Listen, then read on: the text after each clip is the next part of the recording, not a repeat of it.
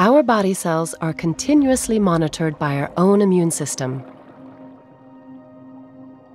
This system aims to detect and eliminate all potential aggressions to our body, like infections by bacteria or viruses or the presence of cancer cells. This defense is provided by cells circulating in the blood called white blood cells through two main mechanisms: the innate immune system and the adaptive or acquired immune system. Cells from the innate immune system are the ones we all possess from birth.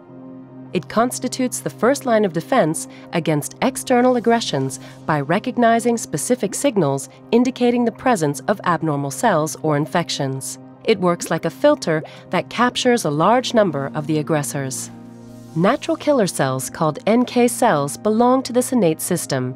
Their primary role is the surveillance, early detection, elimination of aggressions, and alert the second line of defense to come to the rescue in case the first line is overwhelmed.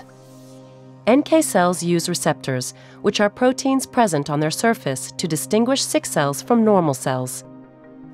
These receptors recognize and bind specific targets called ligands, which are also proteins expressed by sick cells, somewhat like a magnet is drawn to a metal mass.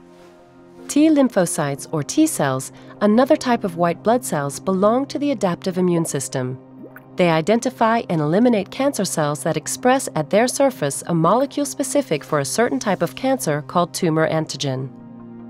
As T cells keep memory of all the aggressions they encountered, they will react more rapidly and efficiently if the same kind of cancer cells reappear in the future.